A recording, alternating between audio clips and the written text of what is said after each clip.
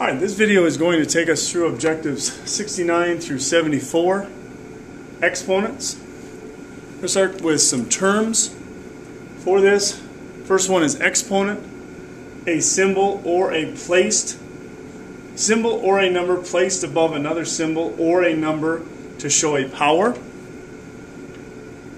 So when we look at this, the parts are going to be, the bigger number is going to be our base, the raised symbol or number is going to be our power.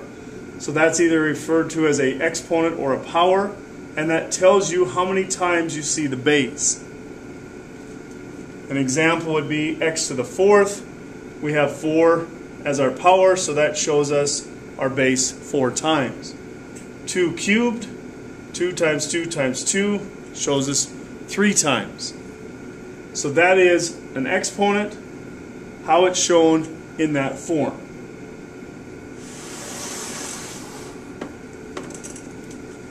Other important words that we want to know, these are used generally in the dictionary of the problem. First one is exponential form. Answers will have a base and a power. So kind of what we showed on the last slide of x squared or 4 squared. You have the base, you have the power, it's a compact form. Expanded form, show the base, how many times the power tells us. So the word times is important. So our example would be, we have one that's in exponential form, 3 to the 4th. We expand that and say that we are going to show each of the bases 4 times, and we're multiplying, or the word times come into play here, 3 or 4 times. So short form, longer form, expansion, exponential. Exponential is a smaller form. Simplify or evaluate. Basically, what is the answer? So example, 2 cubed, you're going to think with the little light bulb there, if you see this, that's kind of what you think in your head, or if you want to write it down, that's up to you.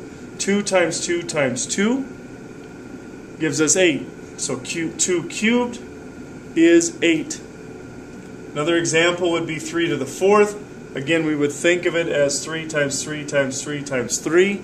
So 3 to the 4th gives us 81. So again, exponential form, smaller, compact, expanded. We're stretching it out how many times the power tells us. Simplify, evaluate. Now you're going to actually solve the problem.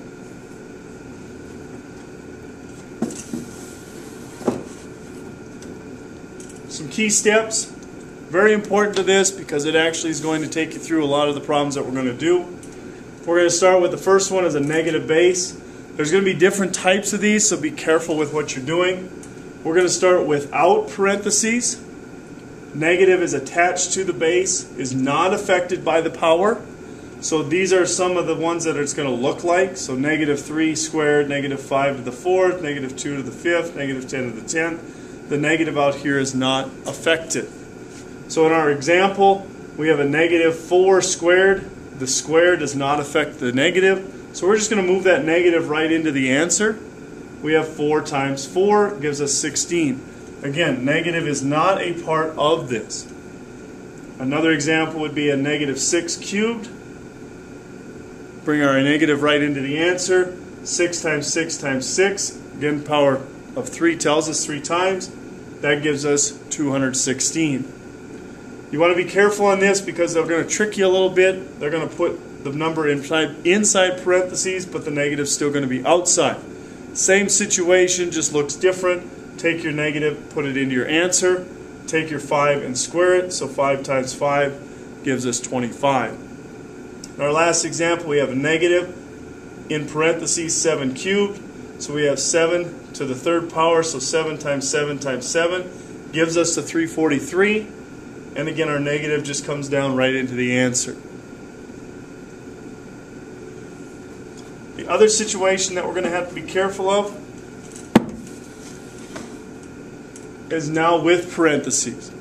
There's 2 different cases. So in our first case, negative base, even power. So we have now the negative inside the parentheses, so it now is affected by the power because of the parentheses.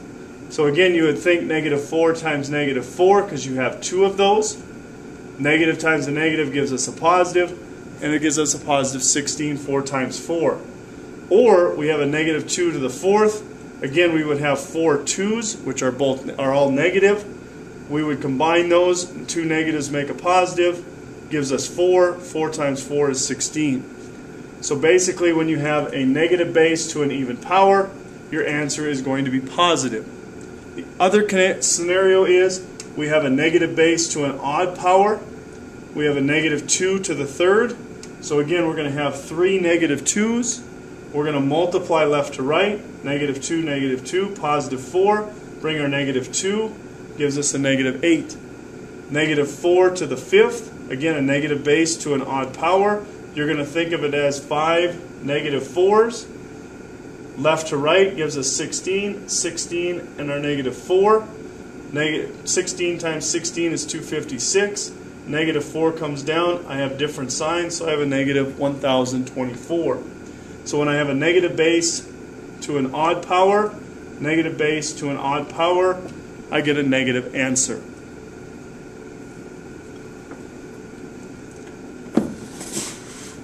So remember the rule. Number in parentheses and is negative. So we have a negative base with an even power, positive answer. Negative base with an odd power, negative answer. No parentheses or a negative in of a number or in parentheses in front of a number or parentheses. This is the scenario we have. Again, just place the negative sign in the answer and deal with the number. So drop your negative in, square, or take the number by the power. So bonus ones, a couple different ones you got to look at. You have a negative 3 inside squared. You have a negative on the outside. So you are basically putting these rules together. So bring your negative here. Take care of your negative 3 times negative 3. Gives you a positive 9, but we now have to simplify our signs. That gives us a negative. We have a negative 3 to the third power with a negative outside. Again, we're just going to bring our negative down. 3 negative 3's gives us a negative 27. But again, I have 2 negatives which make a positive, so I get a positive 27. So you have to be careful with these types of situations as you go through it. The last thing for this section is you're going to solve for with expressions. Use parentheses for your letters when you substitute your numbers. So our first example, 2y squared, x plus y, x is 2, y is 9. So now I'm going to put my numbers in for my letters. I'm going to use parentheses. So I have 9 squared, 2 plus 9. Now it's just an order of operation problem. So I'm going to say I'm going to do this first. So 9 squared gives me 81. The 2 comes down. I'm going to take care of what's inside the parentheses, 2 plus 9. That gives me 11. And then I'm going to simply multiply them across to give me 1,782. My last example is I have a square outside of everything. So again, 5s plus 2t, everything squared. S is 5, t is a negative 4. Again, I'm going to use parentheses for the numbers that I put them in for. I have 5 times 5 gives us 25. 2 times a negative 4 gives me a negative 8. Different signs I have a negative when I multiply. Then I've got to take care of my subtraction in here. So 25 minus 8 gives me 17. And if you notice, the square on the outside has come down. Now I can finally get to that. So I have a 17 squared, which is 17 times 17. That's my fourth step. That gives me 289. So this is objective of exponents. Good luck. Use these notes in class as we go through them and practice them.